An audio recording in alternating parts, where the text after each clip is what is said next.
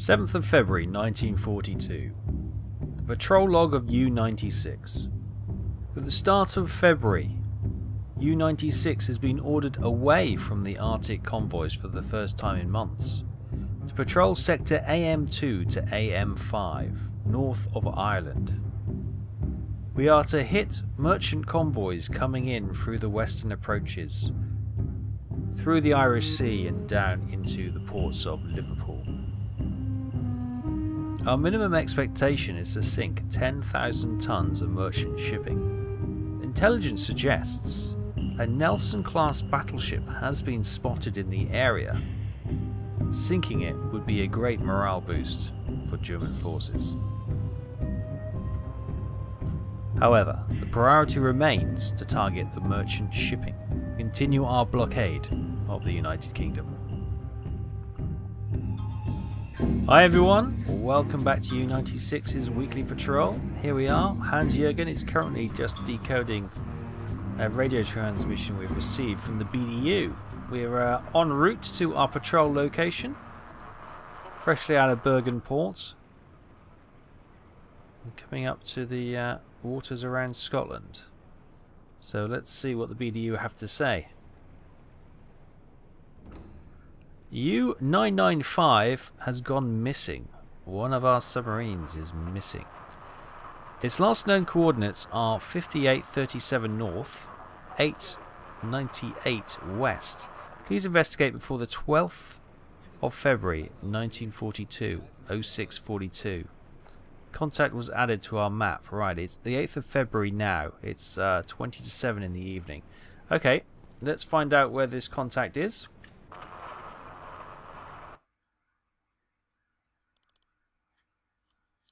Okay, here we go. You can see we're coming up north of Scotland now. There is the contact. We'll speed up a little bit to try and... What? No, just go in a straight line, for heaven's sake. Why are we doing that? Weird plotting. Anyway, we'll go in a straight line. We'll speed up as well. We've got 3 days to try and get there. And hopefully we should be okay. And we'll see what's happened to U-995, 998? I can't remember already. That's how bad my memory is. But we're going to head towards that U-boat last known location as our priority. And I'll bring you back when something interesting happens.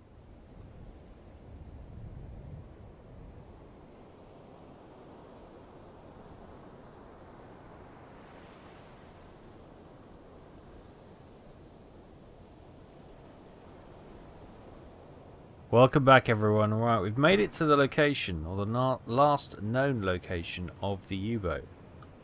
I'm guessing with the green dot, that's where they're suggesting we go. Nothing obvious yet. Maybe that we need to send the diver down if... Oh, hang on. Oh, no, wait.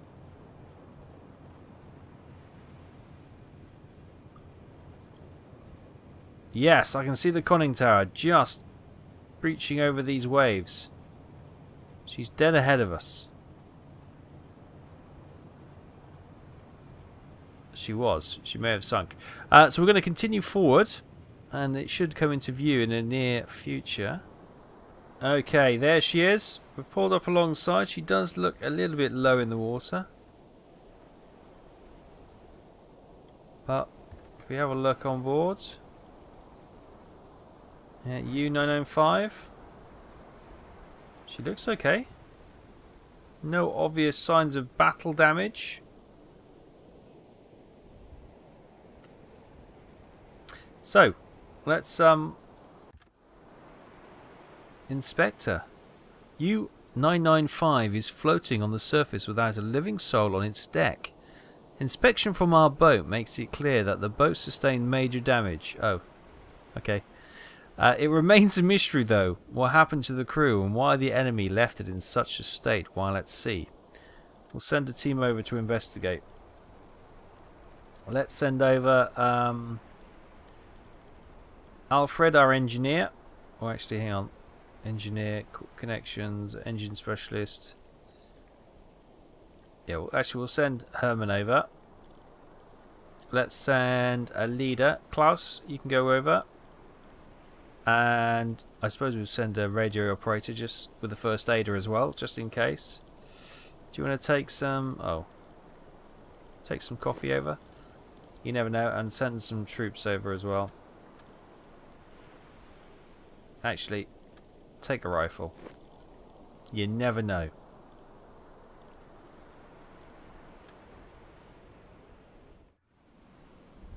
Team is heading now over to U-995. Will we see the little rubber dinghy pull up? Who knows? Right, they're on board. Right, the lost ship. Your team cautiously board U-995, reporting that they cannot hear any sound from inside the ship. What do you want to do? Well, let's investigate a little bit further.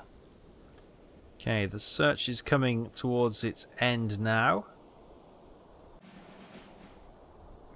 Herman Orlop went to the conning tower and carefully opened the closed hatch, then quickly ran to the barriers on the conning tower, clearly choking. He reported that inside are the corpses of sailors, with dried blood flowing out of their eyes and lips. Herman had no doubt the ship was damaged by a mine, which led to the flooding of the batteries on the boat, which in turn released chlorine gas and resulted in the death of the entire crew. Well, I didn't see that coming. Yes, we'll accept it. Okay, so usually we have to sink this ship, so let's give it a whirl to scuttle the boat. Usually with the engineer we sent across, you normally get the option to finish him off. But what we're going to do is get the deck gun and try and sink her that way, just so she can't fall into enemy hands and they can't capture the Enigma machine, the coding books or anything like that. We can't crew her, so we're going to have to finish her off.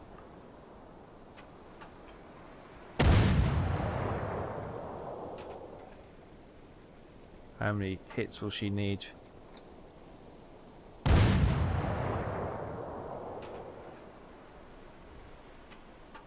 Think she's going on? No, the waves are quite deceptive. Let's get some waterline shots and hopefully she'll go under.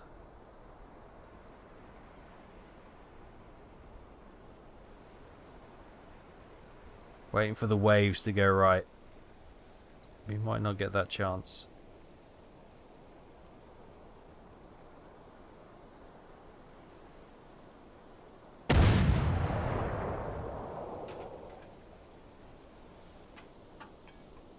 Yeah, it's weird, isn't it, when you're sinking up a friendly unit when you know you've got us. What? Scuttling it. We're scuttling her. There we go. Mission complete. She's scuttled. Good. Right. Secure the deck gun. Secure the deck gun. Okay, with confirmation that target is sinking, we're going to leave this area and head back. Well, we're actually in our patrol zone, so we're going to continue our patrol zone. Make sure we've done our allotted distance and see what juicy targets we can find along the way.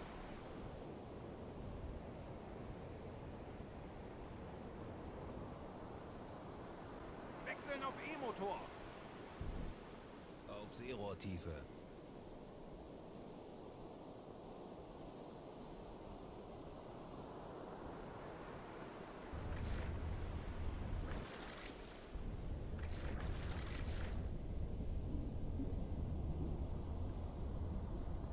Hi everyone, welcome back. We've just submerged. Funnel smoke was spotted. We're in our patrol zone, so we can certainly have a look. Now it's all the way over here to our 90 degrees. Auf Seerohrtiefe. Apparently. There's a chance a little bit more height. Maybe they're a bit further away than we originally suspected.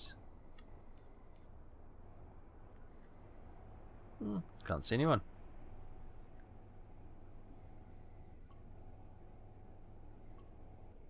Well, my watch crew report these things and I come have a look and I can't see anything. I know I'm getting old, but honestly.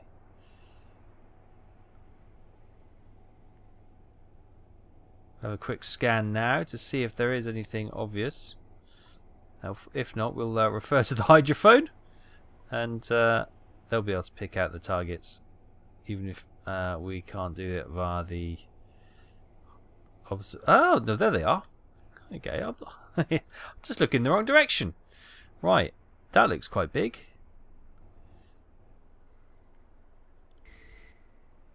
Yeah, some juice. Oh, there's lots. Oh, hang on. Look at that. That is quite a big convoy. Look at all the smoke billowing up. Right. Now, is this going to be a non-escorted one as well? Hang on a touch.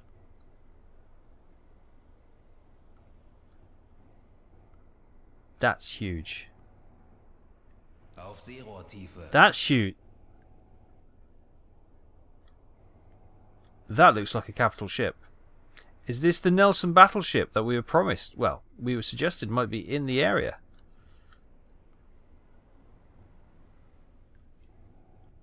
It doesn't have two capital ships. But that looks like a capital ship as well, doesn't it? Let's refer to the hydrophone. There we... Oh, there are two large ships. That one's just disappeared. No. HMS Rodney and HMS Nelson would not be out at sea at the same time, escorting the same convoy. That just would never happen. This is quite a big ship, but that looks more merchant. Ooh. Okay, this has got very interesting. That, to me, looks everything like a large... I can see the turret there. Look, that is a large battleship. That also appears to be a large capital ship. And that's just a merchant there. Right, let's let a little bit of time pass and we'll let this come on so hopefully we can get a better view of these ships. Okay, that seems to be steaming at quite a bit of speed. Where's the other one? Oh, wrong way.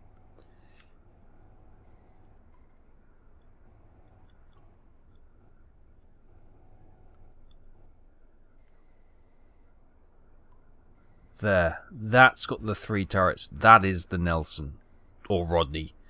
That is the battleship.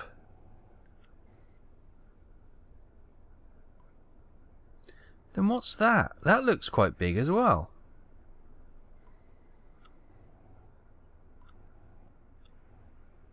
That's just the freighters. Freighters. Waves are quite choppy. The wind's obviously quite high. That's the battleship. That's something big as well. Anyway. So, there we go. That, I think, is the battleship. That's a What's this? There are 3 capital ships?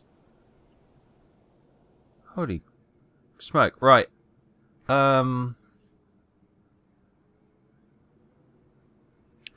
What we need to do is probably back up a little bit and get into a better angle for an attack. We'll do all the necessary in a bit, but let's just do a bit of manoeuvring and get in the better position. This is where we sunk the stricken U-boat U-995. So we haven't come far, as you can see. So let's just manoeuvre. We'll reverse back a touch, and we'll point the nose north so we can get a better angle on any attacks. That looks quite a big ship there as well. Yeah, the pointy ships are obviously the warships. So yeah, we'll have to go at the warships first, and then we can always sneak away. These look like potential corvettes or destroyers, which would make sense. A ring of destroyers and corvettes around the capital ships, with a couple of supporting vessels maybe. So these are big. These could be, you know, ammunition ships, maybe fuel ships to keep the task group going. But anyway, let's do some manoeuvring and then have a look, see what's going on. Right, up with the attack periscope. I've ordered the observation periscope down because I don't want them giving our position away too much. Right.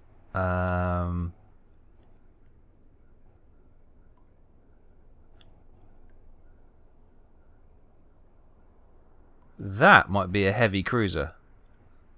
That, however, behind the bloody ships in front of it is...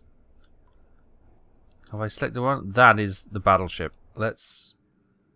No, it's that one. Look, they're all getting in each other's way now. So what's that third large ship then?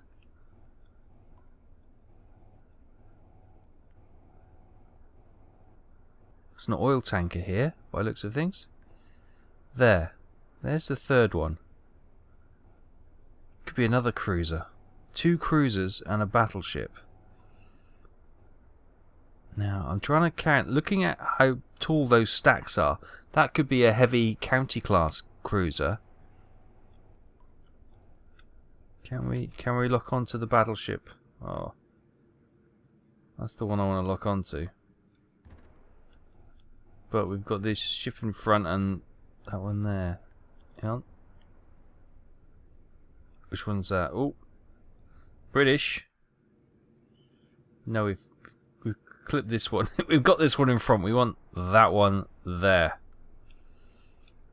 Yes. Okay, good. Got it. Right, so this is the battleship.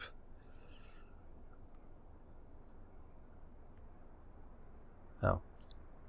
Cruiser, destroyer. Oh, Australia. Hang on. Let's get the right. United Kingdom. Here we go. Battleship. Nelson class battleship. That's what that is. I think that's a heavy county class. Look at the size of that thing. It's like a Star Destroyer. Anyway, what's the depth of that? Draft is 10.55. Is it a bit choppy to try a magnetic? We'll see. Right. Anywho, let's get this set up. I know what I said. I know primary target should be the merchant ships, but it's a battleship, for heaven's sake. And 2 cruisers, I think.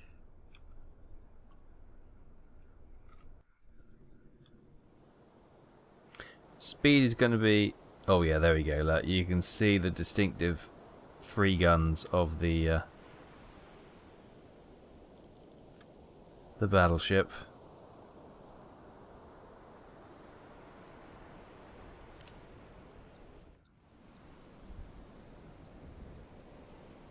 We'll let it run for a minute and then we'll do the calculation. There we go.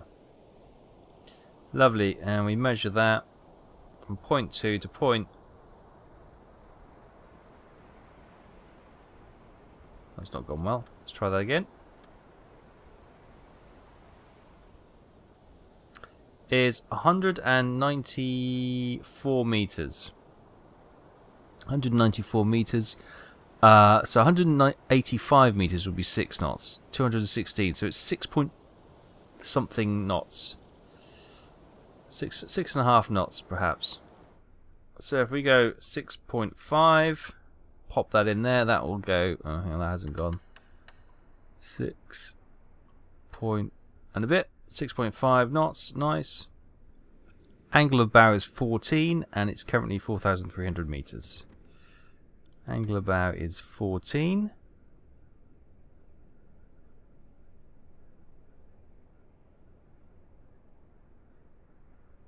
Obviously this will change drastically when she gets a little bit closer. Set. And 4,325 meters, I think it was. 4,000 back there, and 14.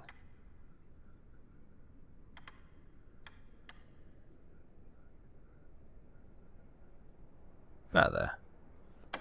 Right, lock that on. Start tracking. Nice. Right.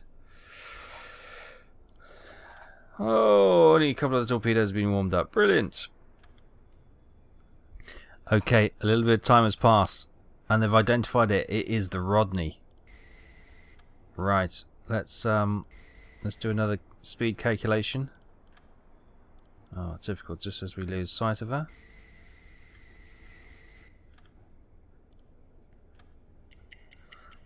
HMS Rodney.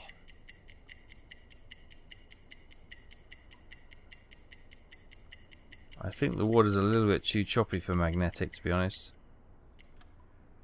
7 knots, okay. We've been pinged by sonar. Oh no. 1200 meters, 7 knots. Angular bow is 50. 1. Excellent. Right. Oh. The other torpedoes have not been warmed up. We're going to go for a full spread though. Either way. Right. The Nelson class has a length of 216 meters. So I'll go 216. I'll reduce that a little bit. Right. All torpedo tubes are ready. They are pinging us, so I'm going to fire early. Fire. Tube 1 away. They're pinging us too. So I want to get these torpedoes away before they can, they obviously know something's up.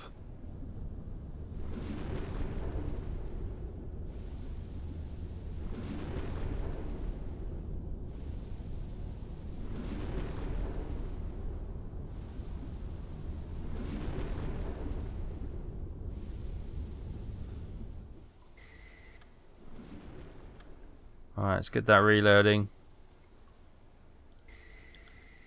Let's keep the periscope on there a little longer just so we can see if we score any good hits.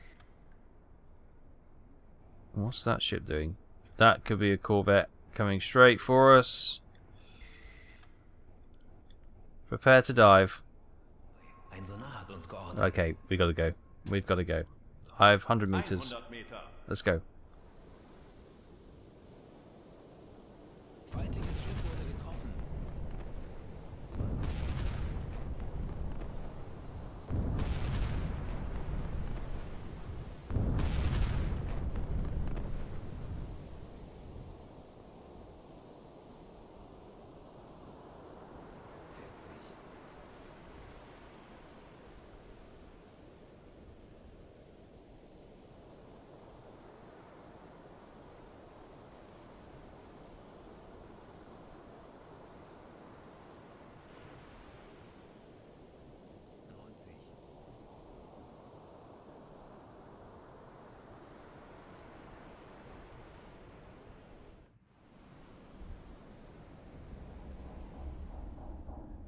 You can hear the creaking hull of the battleship as she slips beneath the waves, breaking up as she goes deeper and deeper.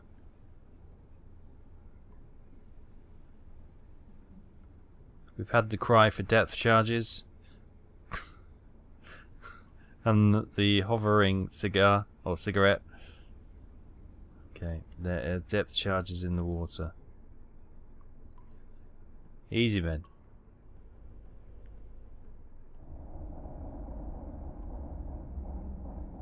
That's not our hull creaking. That is the battleship going down in front of us. Right. I'm going to stay with the hydrophone for the moment. Ooh, that was close. Our meats are swinging. We're down at 150 odd beats. Ooh, crikey. We're getting rocked down here, boys. Get your back off that. You might get some spinal injuries. Oh, it's close.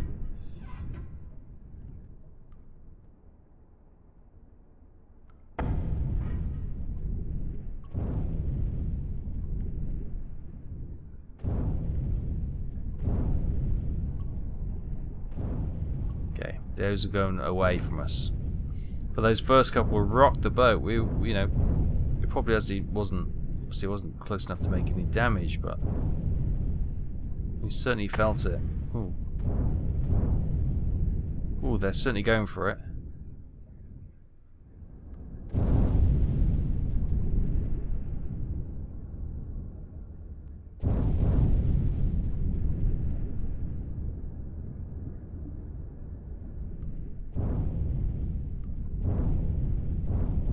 Well, they're getting closer.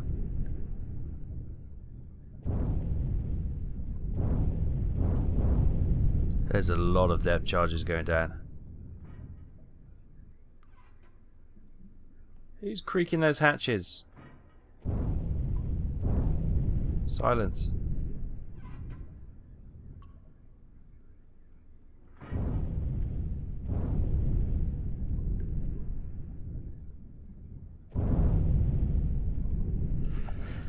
So there's two destroyers, corvettes, whatever they are. They've started their depth shaft runs again after about a break of half an hour. Now we've gone all quiet and we've gone all stop as well, hoping that that would be enough. So I don't know what's started this second lot of depth charging.